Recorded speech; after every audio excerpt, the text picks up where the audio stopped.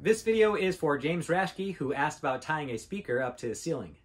Now, I normally don't put myself in my videos, but I wanted to take this opportunity to say thank you for helping me hit 100,000 subscribers. Now, it took me about 10 years to do it. Hopefully the next 100K doesn't take as long, but I just wanted to say thank you for supporting me, for all the likes, subscribes, comments, video ideas, visits to my shop. They've all made a difference. Now, when I get my play button, I'll do a better video, a better explanation, but until then, let's do like we normally do and get straight to the point. This will be easier to see later on if I show you on a cell phone first. We're going to use Micro 90. Micro 90 is like a little baby paracord. As you can see, it only has a single inner strand. I'll take a fathom of this cord, which is the distance between my outstretched hands, and I'll start working with that length. From here, I'll take my two ends, I'll line them up so that I can find my center point on my section of cord. Now I'll take this bite and I will pinch in a lark's head. I'll just put my fingers through, go around and pinch. I have two loops now, and there is my lark's head. I'll take my right strand, and I'm simply going to thread it through these two loops. And since this is a symmetrical knot, I'm going to do the exact same thing with the left strand. There we go. And now I'll just pull this tight so that my lark's head pinches down on my strands. All right, if all's gone well, you should have your two strands up top, your two loops on the sides, and now we're ready to place in our cell phone. To tie up my phone, I'll place the lark's head at the bottom edge.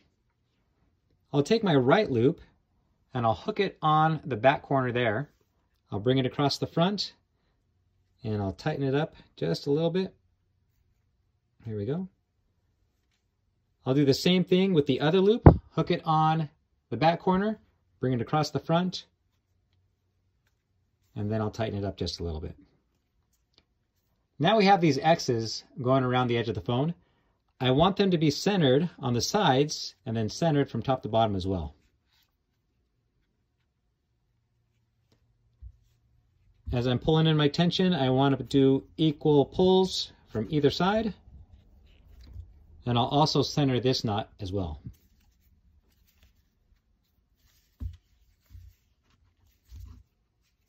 All right, there you have it. This is going to be very secure. You can pull it out of your pocket, take your photo, put it away without worrying about dropping it or it accidentally falling out. Now, if you have 3 cameras in the back, you may have to adjust this strand just off to the side as you take your photo, but it still works. Now that you've got the idea here, we're going to translate that same concept over to our speaker. Here I have it shown with 250 paracord. You can see our lark's head right up here. We take our strands and we pull everything tight, and all the corners are gathered up by our harness here. For the speaker, I'm going to use 3 fathoms of this patriotic themed rope. Let's get to the midpoint. We'll put in our lark's head. I'll take my right side, thread it through, left side, thread it through, and then pull my lark's head tight. All right. Okay, for our speaker, I'll take my lark's head, place it right on top. There's my end that I'm going to pull. Here's my loop. I'll hook it onto this corner.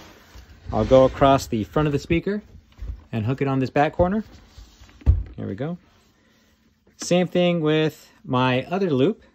Hook it on that corner, go across, and hook it on. Okay. And now I'll pull in all my tension. We'll get this adjusted along the way. So here it is. I got my tension pulled in. I got my speaker so that I can suspend it from the ceiling. When it comes to anchoring this to the ceiling, I would just cross your ropes up top. I'd find a screw that's long enough along with the washer so that you can anchor it into a stud, and just drive it through both ropes. After you trim these down, you just want to make sure you have enough rope left so that it doesn't unravel releasing the screw.